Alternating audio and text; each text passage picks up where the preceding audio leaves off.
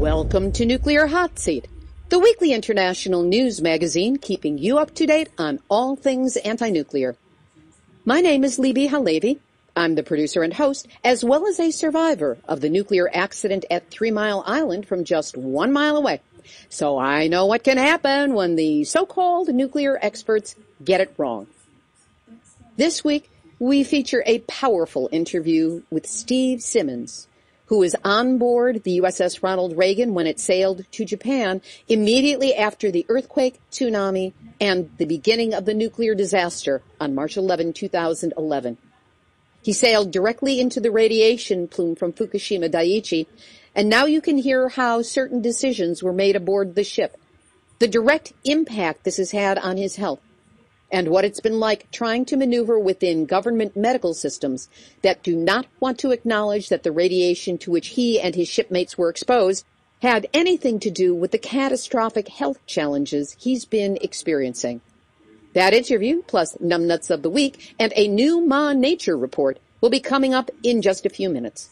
Today is Tuesday, July 8, 2014, and here is the week's anti-nuclear news. More leaks at Fukushima Daiichi in Japan, this time from reactor number 5. On July 6th, it was discovered that seawater is leaking from a pipe in reactor 5, and TEPCO had to turn off the cooling system with no idea when it's going to be resumed. TEPCO says the temperature will reach the company's safety limit of 65 degrees Celsius, which is 149 degrees Fahrenheit, within a little more than a week. If the system is not patched up within the next 9 days, temperatures are expected to soar, and that means there could be a further meltdown situation. Experts say that one of the most difficult challenges at Fukushima Daiichi is removing the fuel debris.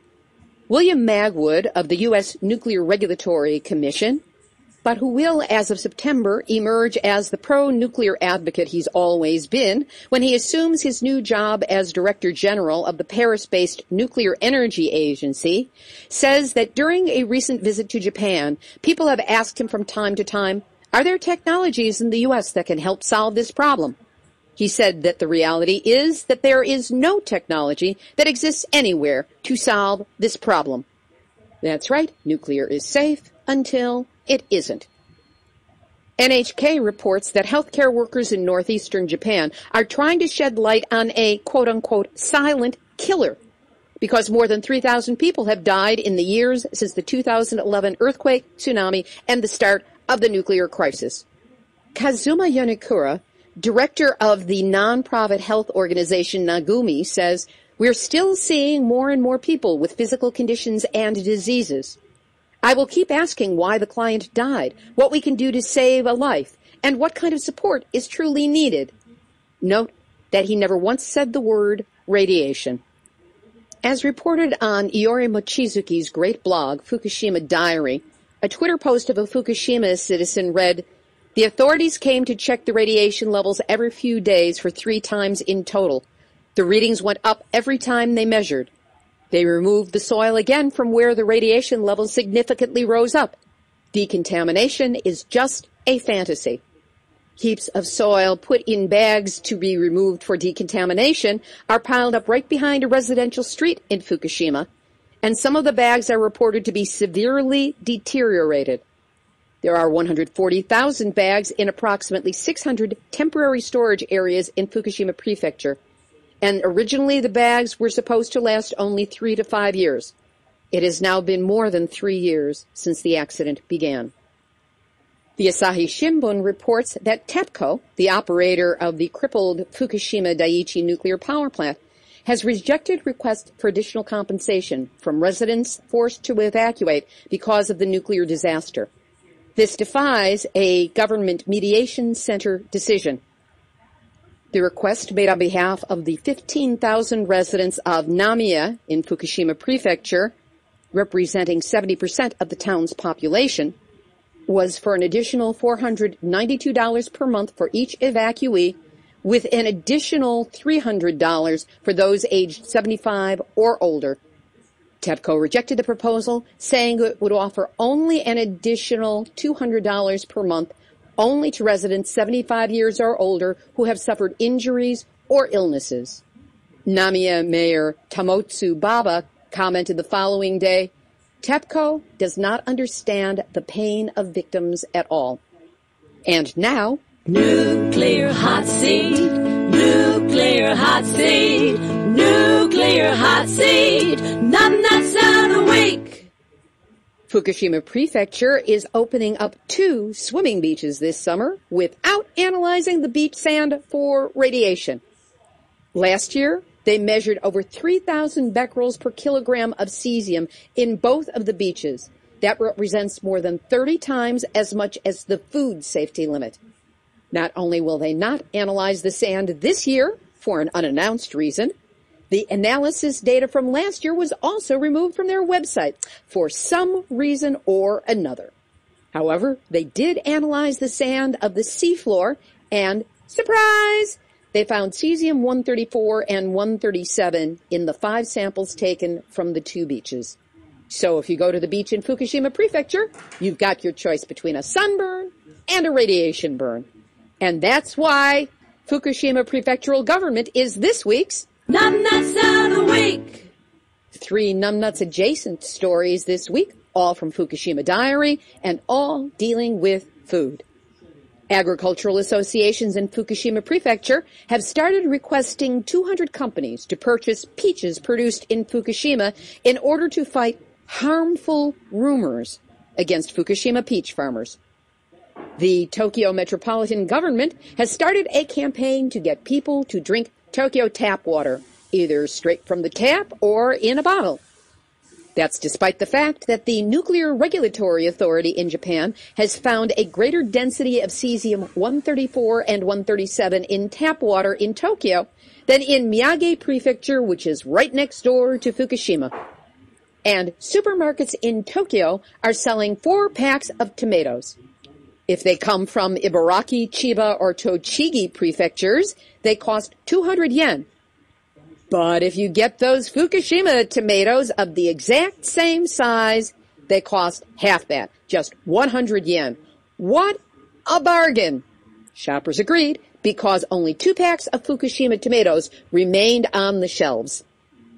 In the U.S., the Waste Isolation Pilot Plant, or WIPP site, in Carlsbad, New Mexico, has teams of scientists and engineers puzzled as they try to determine exactly what caused a barrel to explode.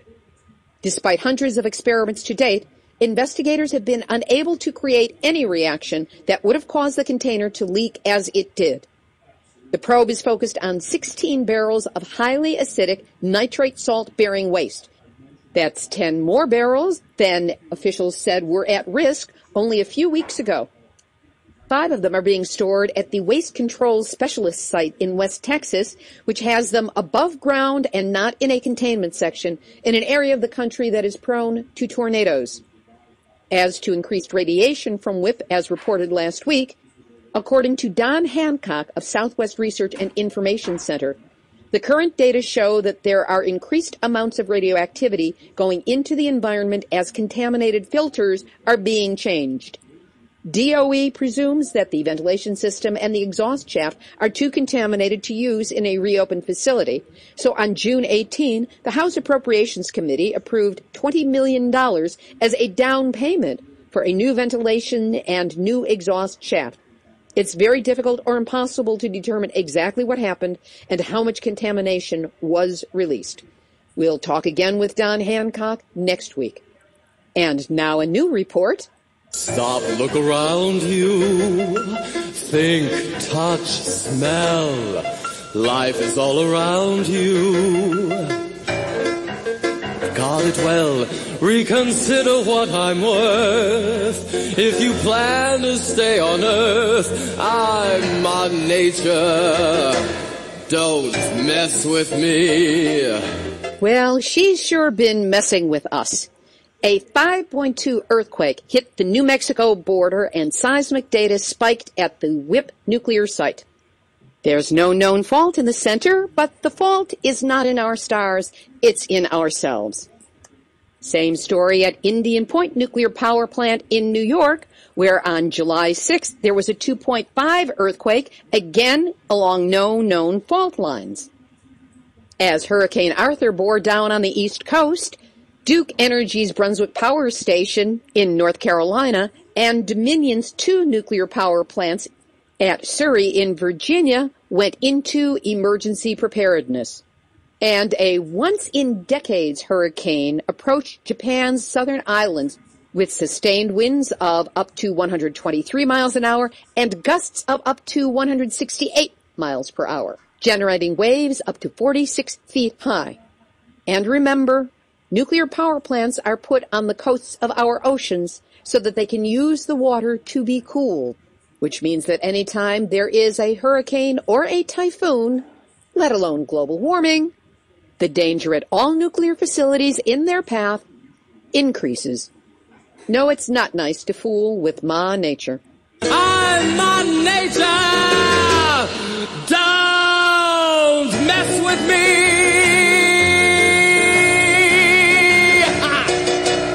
We'll have our featured interview with USS Reagan veteran Steve Simmons in just a moment. But first, I want to remind you that Nuclear Hot Seat relies on your support to keep bringing you the anti-nuclear news every week. Donations are needed to cover bandwidth charges, security, travel expenses to cover stories, web hosting, and so much more. If you haven't yet donated, or if you'd like to help out again, or perhaps become a sustaining member, just go to nuclearhotseat.com, scroll down on the homepage, and click on the big red donate button. Your assistance will go directly to helping me help you keep up to date on all things anti-nuclear. This week, Nuclear Hot Seat is honored to present an extended interview with Steve Simmons, a 17-year Navy veteran who served on the USS Ronald Reagan. Steve was on board when the ship was called to do humanitarian aid work in Japan following the March 11, 2011 9.0 earthquake and tsunami. Steve is one of the 112 sailors currently suing Fukushima Daiichi power plant operator Tokyo Electric Power Company, TEPCO, for $1 billion to cover medical expenses for all armed service forces personnel whose health has been devastated by their exposure to Fukushima Daiichi's radiation. Steve and I spoke last week from his home in Utah. He readily admits that because of his illness, he had trouble remembering certain dates, names, and sequences of events. In a few places, details that eluded Steve during the interview will be added, all of it based on research. We started the interview by me asking Steve how he learned of the change of destination for the USS Reagan. After the earthquake and tsunami hit on March 11th, we got diverted and told that we weren't participating in the exercise anymore and that we were being relocated to provide humanitarian assistance to Japan. What, if anything, unusual were you aware of as the ship went into Japanese waters off the coast of Fukushima? We were told that we were going to be dealing with radiation coming off of the power plant, the Fukushima Daiichi nuclear power plant, because we've actually had to, I can't remember exact time frames, but we did have to secure the ventilation at one point because of the contaminants, and we also had to secure our water system on the Reagan because we sucked up the contaminants into the water. Once it's in your water, it feeds everything on that ship. I mean, it's your toilets, your showers, your water faucets, your soda machines, everything. So we did have to secure water for, I honestly couldn't tell you exactly how long it was for them to come out and say, okay, it's so-called safe, and turn everything back on, which at this point, I'm not necessarily convinced it was safe. In fact, talking to a friend of mine who's dealing with issues almost identical to mine, who happened to be on a different ship, his job that he does, he was able to tell me that once it's in the pipes, there's really nothing you can do without replacing pipes. You can't just filter it out of your pipes and call it good. So you were told to lock down the water system and the filtration system as you were going into Fukushima at the beginning of the accident? The exact time that the skipper came across and told us that they had to secure the water, I recall the events of it happening, but as far as the dates, I'm not exactly sure of the date. The events of it happening, I vividly recall because I'd already been up that day. I'd already showered, brushed my teeth, gone and had breakfast, drank a bunch of water, and filled up my water bottle and gone to the office. And when they had come across and told us that they had to secure the water because of contaminants in it, and again, they try to do damage control and tell everybody that there's no health risk, there's no problems with it, and everything like that. And, you know, I had some of my sailors who got all worked up and ran downstairs to medical to just kind of touch base with them and verify that there was nothing wrong and that there was no problems or anything like that. And so I don't exactly recall. I wish I did. I wish I could recall the exact date and time of that particular event. Research revealed that the orders to secure the water and ventilation took place on March 14, 2011, 3 days after the Fukushima Daiichi disaster began. When you arrived off the coast of Japan, that was March 12th of 2011. Correct. We arrived off the coast on the 12th, and I remember there was a time where the skipper had come across the 1MC or the ship's intercom system, and one of the operating locations that we were trying to get to, where we were trying to operate from, there was question about how the ship should get there, which direction to sail. And if I remember correctly, we ended up sailing just directly south to that position to get on station. And sailing south, it put us right into the nuclear plume. I'd seen a deck log, a copy of the deck log that supposedly had a longitude and latitude of when we entered the plume, and it had the time of when we entered the plume and exited the plume, and we were sitting in this nuclear plume for over 5 hours.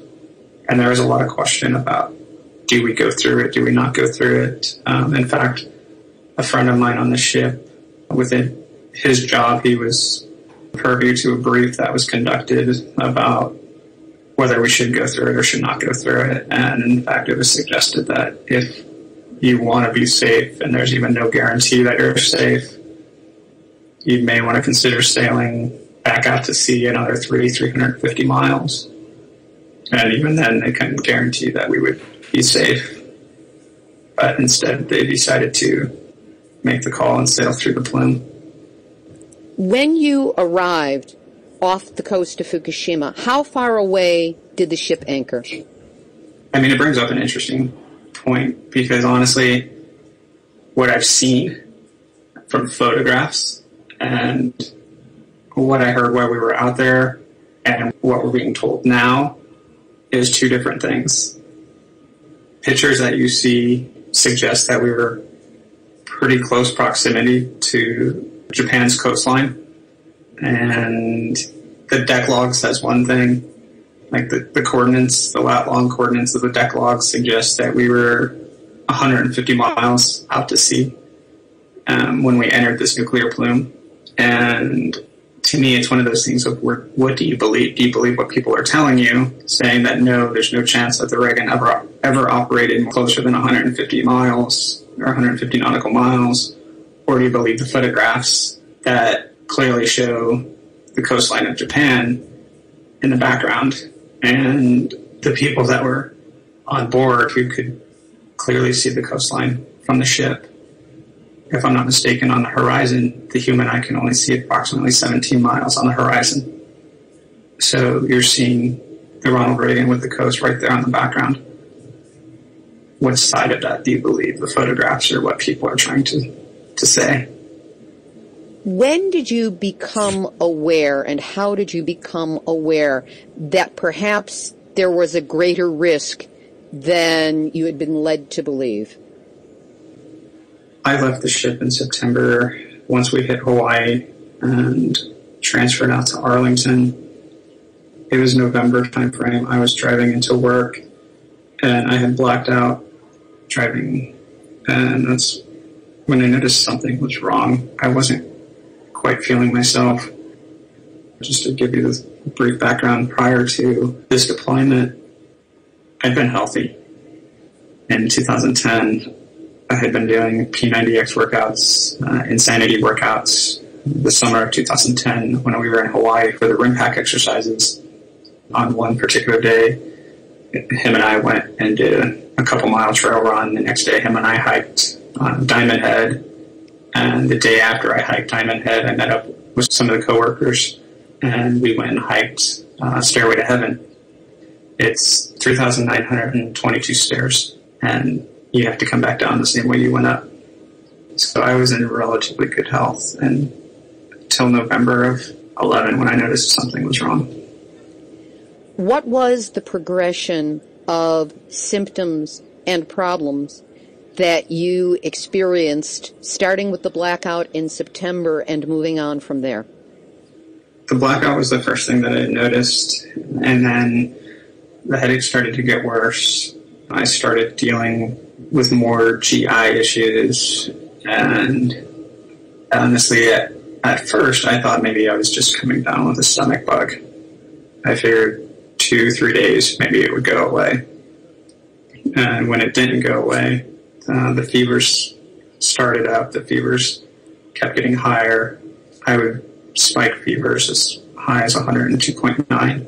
And then by January of 12, it was the first time that I was hospitalized. And the intern that was part of the medical team that was in charge of the case there, I brought up the radiation exposure as a potential cause for everything, because I tried to rack my brain as far as what could this be. And so I brought up the radiation exposure, and the intern just kind of blew me off. And in fact, he told me that if it was radiation, that I should have seen symptoms long before this. This is less than a year after, and he's telling me I should have seen symptoms long before that. I was honestly so frustrated. I told the intern that I wasn't a doctor, but he needed to go back to medical school because he was an idiot. And he was military. He was at Walter Reed. So I told him that he needed to go back to med school because can you grab a patient from Chernobyl and before 20 years tell him that he should have developed symptoms and the cancer he developed 20 years later wasn't caused by the radiation exposure? That intern sent me home with a so-called sinus infection. 3 days later, I was admitted to the hospital because my lymph nodes were swelling. That during that hospitalization, I was coming out of the restroom, and according to my wife, I had this blank stare on my face, and that's when my legs buckled, and the muscle weakness started to onset. And ever since, I've been dealing with the muscle weakness, and it's been ascending from legs, trunk, arms, hands. I lost about 20 to 25 pounds pretty rapidly, quite a bit of the muscle tone and the mass that I did have.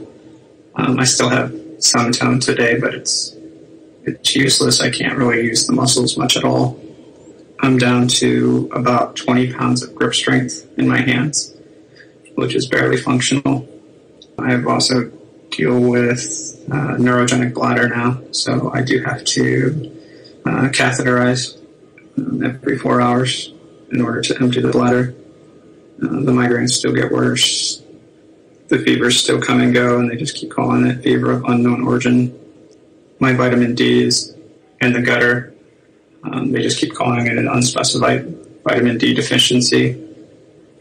Last summer, I ended up with second-degree burns on my legs just from being out in the sun for 3, maybe 4 hours. And before that, I had never dealt with any photosensitivity at all because of my heritage, so that had never been a concern. And nobody can figure it out. I've been getting this rashes that come and go. They'll go up my arms, my neck, around my eyes, back, stomach, legs. I deal with tremors and spasms. And you're in a wheelchair. I am. And you also need medical care, according to your wife, medical care 24/7? Correct. My wife is my primary caregiver. There's days I don't even get out of bed. There's days where it's, somebody has to help me bathe. It's certainly not easy, and it's not what anybody or what I would have expected. For a long time, I thought I was the only one. I had no idea that there was other individuals that were even sick or dealing with ailments. It was probably the end of 2012 by the time I had found out that there was anybody else that was sick, because I was contacting some of the flight surgeons that were on the deployment with us, asking if they heard of anybody. I was just trying to think of anything I could to find out what was going on, because the doctors kept coming up with nothing, and the doctors just wouldn't tell us anything. And during this time, were you bringing up the possibility of the radiation exposure to them? Every time. I've had doctors who, like that intern who, if it was radiation, you should have seen the symptoms long before this. I've had doctors tell me, if it's radiation, it's too early to see symptoms. I've had doctors tell me, well, if it is the radiation, there's really no way that I can tell, because there was no internal and external monitoring done. So I can't tell you if it is. I've had doctors tell me, maybe you're better off not knowing what you're dealing with. Oh. I've had doctors tell me that maybe this is a case of the commons, and we're like, what is that? And he's like, well, this is either a common presentation to something uncommon or an uncommon presentation to something common. And I was just like, thank you, Captain Obvious. You went to medical school to tell me this. And at that point is when I realized that I was quickly losing faith in medicine and realizing that doctors don't always have all the answers. And then, of course, the DoD kept peddling their same statement that they were peddling, word for word, the same things they told us on the Ronald Reagan about you could get more radiation, more exposure from background radiation from 1 month's supply of rock, sun, and soil. And it's like 3 years later to see that in text, and it's like, you know what? This is the exact same words that they told us while we were in the ship. And I was naive enough on the ship to push that I believe button. And now I'm not. You can't have over 100 people or 200 people sick and one who has died this past April, and to say that there is absolutely no health risk. And even if I want to sit there and say, okay, I can get more background radiation from rock, sun, and soil from a month, well, we got that month's supply of background radiation. And what did they say? 5 hours of a plume? We were there on station for 30 days. What did we get in 30 days if you do the math? And I'm like, that's ridiculous to say that there's no health risk to anybody. Let's shift this just slightly.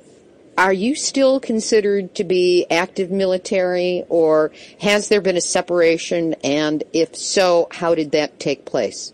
I am officially retired. It was honestly very bittersweet, because this isn't the way I wanted to leave the military. I had actually had hopes of doing 30 plus years in the service. So to leave at almost just shy of 17 years was not my plan or my goal. After they continuously couldn't figure it out or didn't want to acknowledge that radiation was the cause, and they still don't want to acknowledge that, they started a medical board. It's called a medical evaluation board / physical evaluation board, where they review everything that's going on. They review your medical record. They send you to medical appointments at the VA. The VA doctors write down their notes and send you on your way. They make a determination off of all that.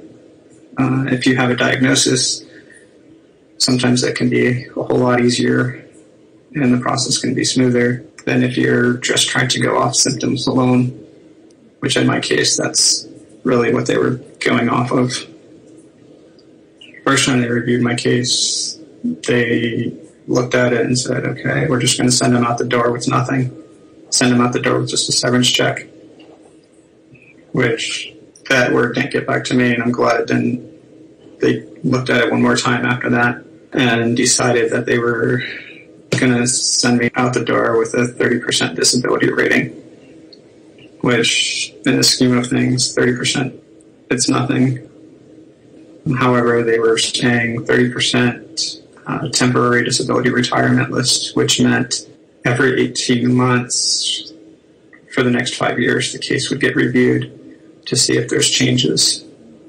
And if whatever doctor you go in front of, if they deem that things aren't as bad, they don't think that things are as bad as they are, or depending on whatever kind of recommendation they make, if you drop below 30%, then you're back out the door with nothing. You lose everything. We didn't accept the 30% rating, and that's on the DoD side. The VA side is totally separate. The VA rates everything that's ever happened to you throughout your military career.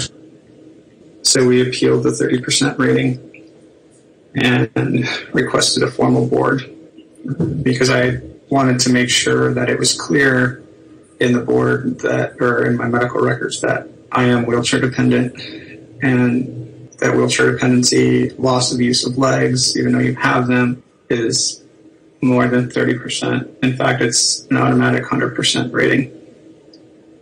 So we did appeal, and then also added the bladder issues, and they came back with 100% disability rating and permanently medically retired from the service as of the end of April of this year. So April 28th, I was officially retired. How did you find out that there were others who were suffering with odd changes in their health and debilitating illnesses after having been on the Reagan? I think it was December of 2012. My wife's sister had contacted her. My wife's sister lives in Texas, and she got a phone call or message or something, email or something, and said, hey, I've got this news article, you might want to take a look at it. And then she sent her this news article, and it had talked about, I think at that point it was only maybe 3 individuals that had come forward that they were dealing with health issues or health concerns. So I had read the article, read the information about who their attorney was, and started jumping on the internet and seeing if I could find more information, find more information about Paul, see if there's any contact information for him. When you say Paul, you mean Paul Garner, the attorney? Correct, yes. So I found some contact information and reached out to them and kind of explained what was going on. And that's when I started 13. I started talking to them kind of under the radar, behind the scenes kind of thing, because I was really concerned that because I was still active duty, I had some serious concerns and serious reservations about coming forward because of that fact. Even though I was never casting blame toward the military or toward the DoD or to the Navy or anything like that, I was never casting blame or pointing any fingers at them, but I still had reservations about it. And just because I was in that medical board process and couldn't jeopardize them getting this wild hair and saying, you know what, forget it, and just push me out the door with nothing, and then who's now unable to work in a wheelchair, and health is continuously failing, and a family of 5, a wife and 3 kids and 2 dogs. I've got to think about how can we take care of them. I've kind of left things alone for a while, until we were getting into the latter part of 13, and things that kept getting worse. Doctors kept still blowing me off, and finding out that there's more people that are sick. Finding out at one point there was some other individuals at Walter Reed who I never met. I heard about them through a third party that was friends with an attorney that they had been talking to out there in the DC area. and I found out that they were there and they were sick and almost identical symptoms to what I was dealing with. But then, because they were still active duty and because of their jobs, they were told to be quiet, and next thing I know, who knows where they're at. Nobody's heard from them, nobody's seen them, so I'm guessing they've been moved somewhere else. And I think that was probably the tipping point for me that said, okay, something's got to be done. I know I have a buddy at Walter Reed right now who's same exact thing, very similar to what I'm dealing with, maybe 6 months to a year behind on his symptoms. And the symptoms are at the point where his wife would call my wife, and my wife would explain, okay, this is what you could probably expect next, and sure as anything, that happens next. And the red tape that he's run into, and the fact that him and I have both had doctors who have actively tried to convince us that there's physically nothing wrong and it's all psychological. And it's like, are you freaking kidding me? And he actually had a doctor openly admit and said, I've made a decision not to align myself with those doctors. And it's like, this is ridiculous. In fact, one particular doctor that he dealt with, who he didn't necessarily see eye to eye with, created a bunch of red tape. He's also in a wheelchair. And when he went to the clinic to get fitted for a wheelchair, this particular doctor happened to be there and told him that there's nothing wrong with him. It's all in his head and doesn't need a wheelchair. And I actually used back channels and got him a wheelchair through other sources and other means because it was just ridiculous. And I'm like, this is uncalled for. Steve, when did you make the decision and actually join the lawsuit against TEPCO? I honestly don't recall. It was in 2013 when I started talking to Paul, and I had sent him all my information and just kind of said, I don't really want my name brought forward. I just want to kind of keep things low key. Because like I mentioned earlier, I was really concerned and had some reservations about it. And the more and more that things just started to play out and the more red tape that people were dealing with and I was dealing with, I just couldn't take that any further. And I was just like, you know what? I'm not talking bad about the military. I'm not talking bad about the Navy. This is all against TEPCO. It has nothing to do with the Navy. And that's when I made the decision that anybody who Paul wants me to talk to or would like for me to talk to, I'm more than willing to talk. I didn't really talk to much of anybody until after September of 2013, the end of September, actually, because WUSA 9 out there in DC, they had posted a comment on their Facebook page about the government shutdown. If there's any of their viewers that were concerned with the government shutdown. And my wife posted a comment back on Facebook. And shortly after that comment, she gets a message back that says, can we come out to your house and talk to you? We want to do a live shoot with you going into the night of the government shutdown. So they came out and did a story about the government shutdown and the concerns about the government shutdown. And when the reporter was done, she was talking to us and she's like, there's a whole lot more to your story and I would like to tell that story. So she was, Deborah Alfarone to WUSA 9 was really the first reporter for me to take a vested interest in what I had to say.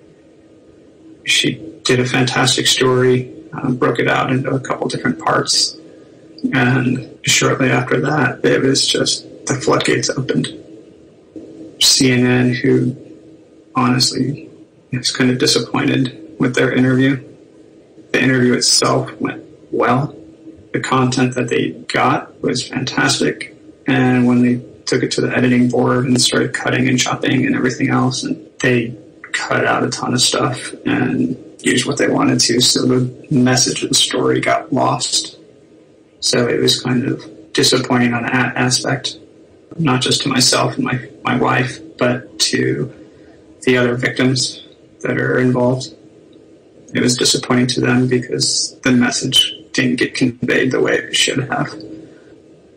Sadly, I'm bad, though. I have a hard time remembering names. It's awful. And I've never had this issue until all this started. I used to be fantastic with names, but I'm so bad. Even if I meet somebody in person, I feel awful because a lot of times I can't remember who they are. You have a few other things going on right now, Steve, that I think take precedence over anything you need to feel over forgetting a person's name. Yeah. We took a break for a few moments and then continued with, let's go back to the lawsuit. What do you hope will be accomplished by it? The biggest reason I joined the lawsuit was to help everybody else. There's so many the sailors and Marines that are, in their 20s or may have only had an opportunity to do 2 years, 3 years, 4 years, maybe 5 or 6 years in service, and then their health failed, and now they're out the door with nothing. No medical benefits, no retirement checks, no nothing. And these are the people that we need to help. As you grow in the Navy, within leadership, one of the things that a lot of the leaders and mentors that I had, one of the things they always pounded into your brain was, when it comes to sailors, it's first, last, and always. You take care of them. You take care of your sailors. And right now, we're not doing that. We're not taking care of our sailors. We're not taking care of those who made a sacrifice, who voluntarily raised their right hand to serve our nation, and now they're suffering. There's no amount of money out there that could change this, that could make this better, that could take away the pain and the suffering of these people, or replace lives that have been lost or potentially could still be lost. And we need to take care of them. We need to take care of their families. And to me, it's one of the hardest things to see, your shipmates or your sailors and fellow Marines suffering because of lack of acknowledgement that there is even an issue. And I think one of the things that's so frustrating on my piece is, why is there so much effort going into hiding this issue? I mean, it feels like they're putting more effort into hiding the issue than they are to come out and honestly say, wow, there is an issue. This is what the issue is. Unfortunately, we didn't know the severity of the issue when it was happening. And that's, one of the premises of the lawsuit is the fact that it's false information provided by TEPCO that started this chain of events, where if they would have been open and honest out front and said, this is the issue, this is how bad it is, this is what we're dealing with here on the ground, I would have to assume and have to imagine that the decision makers would have done things a little differently. That you wouldn't take this huge aircraft carrier with your most important assets. And when I refer to assets, I'm not talking about the ship itself or the millions of dollars worth of equipment or aircraft on board. I am talking about your sailors and Marines that are on board, because that's your number one asset. Without your sailors and your Marines, the ship is dead in the water. It's not going anywhere. The aircraft aren't flying. Nothing's happening. So if you knew the true severity of what was going on, would you take that carrier with approximately 5,500 sailors and Marines on board and place it in a location that's going to bring harm to them and their lives, whether immediately or down the road? It's a little different than being a boots on ground.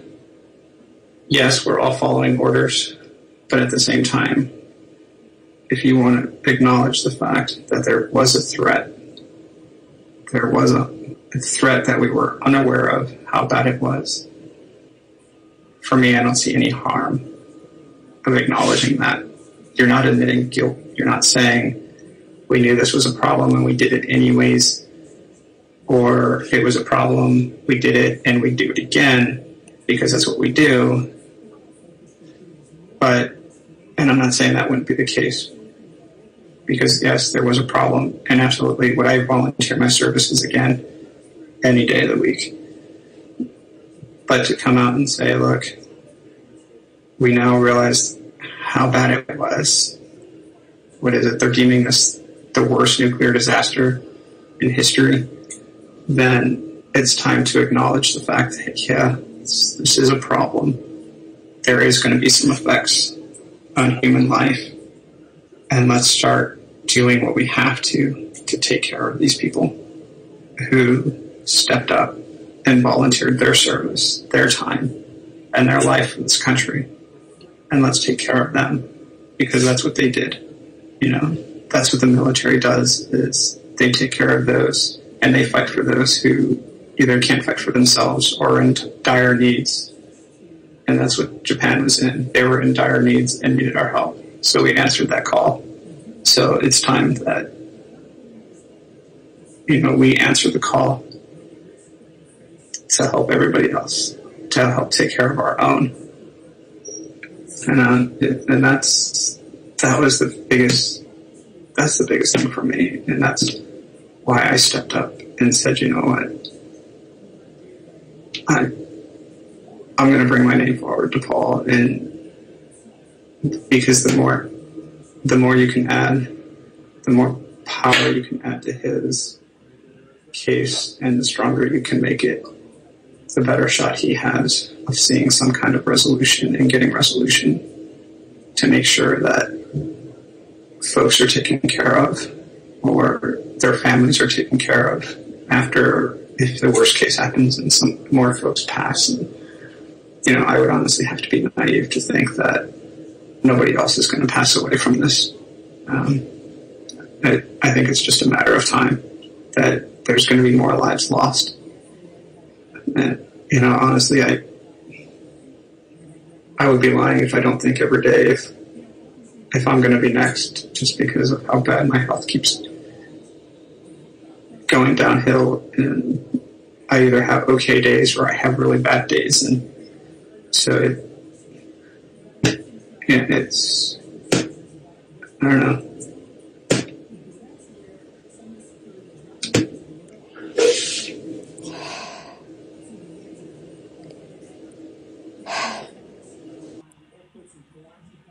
We took another little break then.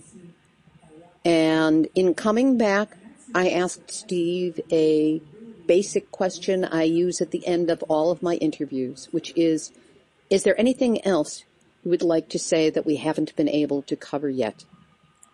I can tell you one of the things that my wife and I have run into, aside from dealing with doctors who want to operate with blinders on, or agencies that want to operate with blinders on, we also run into, when we're trying to look for assistance with certain things, having a life-changing event that puts somebody in a wheelchair, there's a lot of things that change.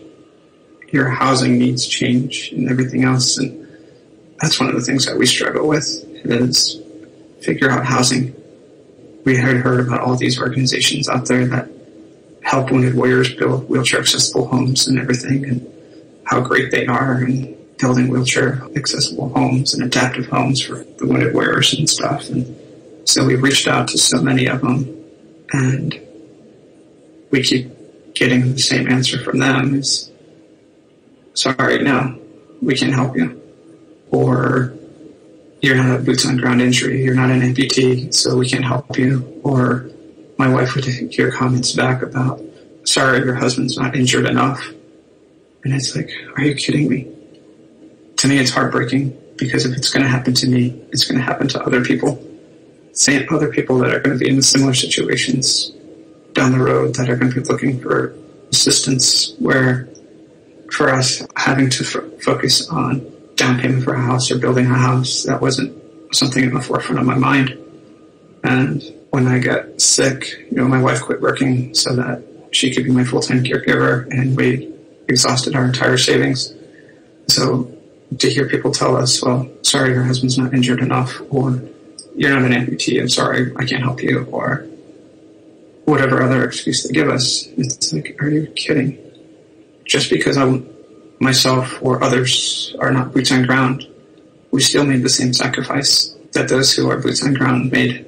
We're still sacrificing either our mobility or our life for this country and to help our allies. And yet, because somebody in a suit wants to sit there and make decisions that say, well, this is the criteria of people we want to help, and you're shutting out a whole other group of people who have made the same sacrifices. Please don't get me wrong, I don't want to take away from anything that anybody has done with boots on ground, because my hat's off to those guys, those sailors, Marines, and soldiers and airmen who have done it. But we're all in the same boat, whether we have prosthetics or we have our legs and can't use them. We're all in the same situation. We all need help. We all need assistance. And for folks to open their minds and consider restructuring organizations to provide assistance to those who are going to need it, that would be one thing that I would say. But, I'm just one person, and whether people listen to that or not, that's totally up to them. I wish I had answers. I wish I had the answers for my health. I wish I had the answers of how come we can't find organizations to help us and stuff like that, or to help all the other individuals that are dealing with issues too. But I don't, and I wish I did. That was Steve Simmons, formerly an ensign on the USS Ronald Reagan and a 17-year veteran of the U.S. Navy, retired. As for the lawsuit against TEPCO, there are currently 112 sailors represented in the case, and that number is expected to grow. The amount being asked on their behalf is $1 billion to cover medical costs for the sailors and Marines affected by Fukushima's radiation, but the amount realistically needs to be raised to create a medical fund of $3 billion. TEPCO, as can be expected, is challenging the case, and the next hearing is currently set for U.S. Federal Court in San Diego on August 19 at 1:30 p.m. This will be in the courtroom of Judge Janice Samaranto. I'll have more about what we can do to support the sailors and their lawsuit during today's final thought.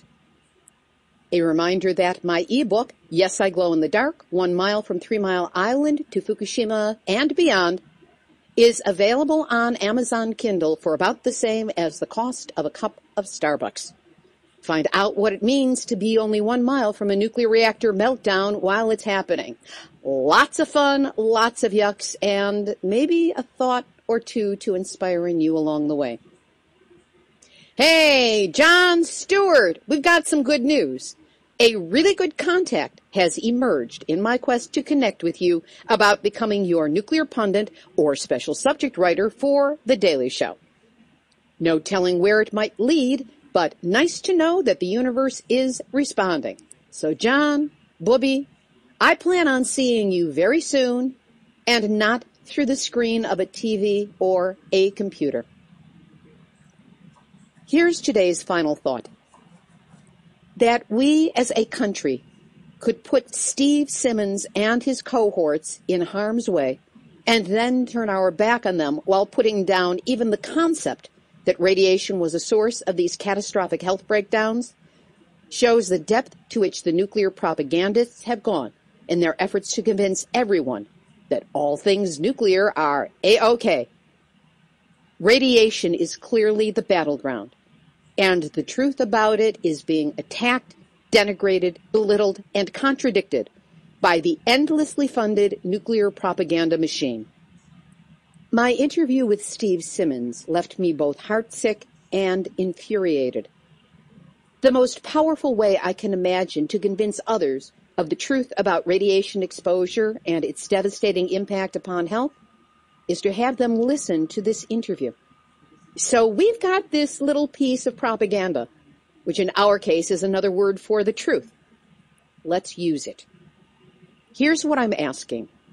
Wherever you are in the United States, email a link to this interview to your local radio and TV news stations, urging them to listen. If you know a veteran, send him or her the link. If you are a veteran and are connected with any veterans organizations, send them the link and see what they can do. Use this recording to agitate for support for these sailors. Do not stop.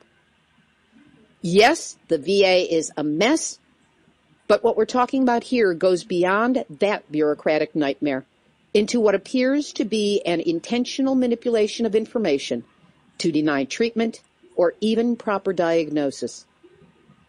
Then, as we get closer to the date of the hearing, if you are anywhere near San Diego, California, find out what you can do to support the case.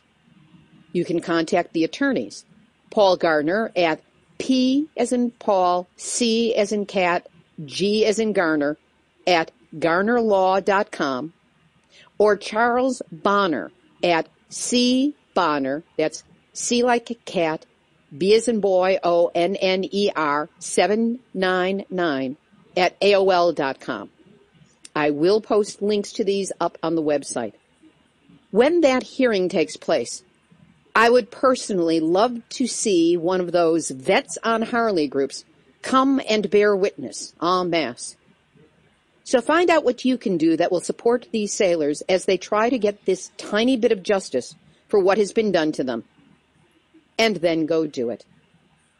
Meanwhile, I promise to do my best to keep you informed, and I do plan to be in San Diego for the hearing.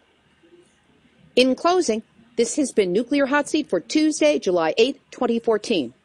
Material for this week's program has been researched and compiled from ENEnews.com, NHK World, Fox News, Asahi Shimbun, our friend Iori Mochizuki and his brilliant blog, Fukushima Diary, the AP, nuclearnews.net, the U.S. Geological Survey, KOLD-TV, KRQE-TV, power.eng.com, WAMC-TV, Time, the Weather Channel, HuffingtonPost.com, the EPA, Reason.com, Counterpunch and Harvey Wasserman, thank you, Harvey, for everything you do and have done, PanayNewsPhilippines.com, and the fabulous and ever-vigilant Nuclear Hot Seat Facebook community.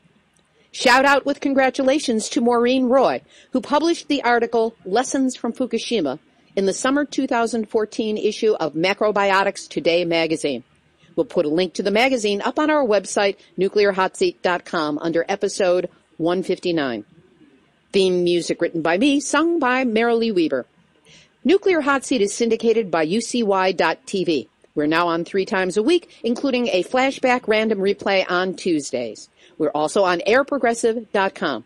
Our archive is available on iTunes. You can subscribe under podcasts, and you can also search the website nuclearhotseat.com. Nuclear Hot Seat is the activist voice on nuclear issues. So if you have a story lead, a hot tip, or a suggestion of someone to interview, send an email to info@nuclearhotseat.com. We are copyright 2014, Libbe HaLevy and Hardestry Communications. All rights reserved, but fair use allowed. You have my permission to reuse as long as proper attribution, website, and email are included. And for today's interview, that includes you and the paid media as well. Just give me credit. This is Libbe HaLevy of Hardestry Communications, the heart of the art of communicating, reminding you that we've all had our nuclear wake-up call. Now don't go back to sleep, because we are all in the nuclear hot seat.